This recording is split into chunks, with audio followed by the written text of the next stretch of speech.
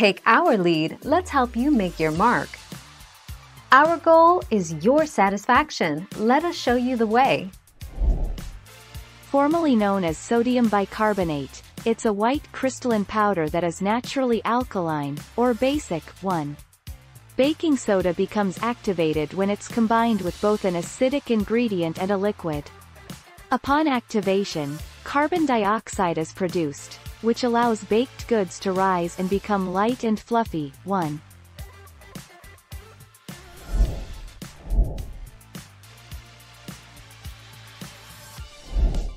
Take our lead. Baking soda. This is a quick bread, so the bread rises without the use of yeast. Do not use baking powder. You will need an excessive amount in order for this bread to rise, and that much baking powder will leave a chemical aftertaste.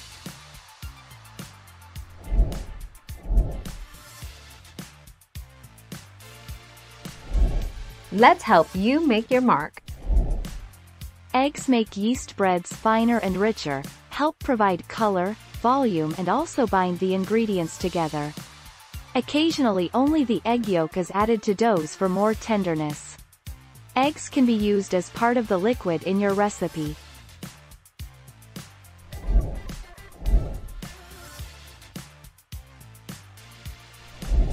Make your mark, take our lead.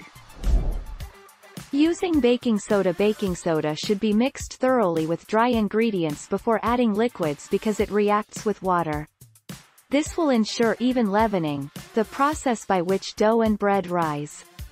Baking soda is normally used alone when sour milk, buttermilk, or other acidic liquid is included in the recipe. Thank you for watching. Please subscribe and hit the bell notification.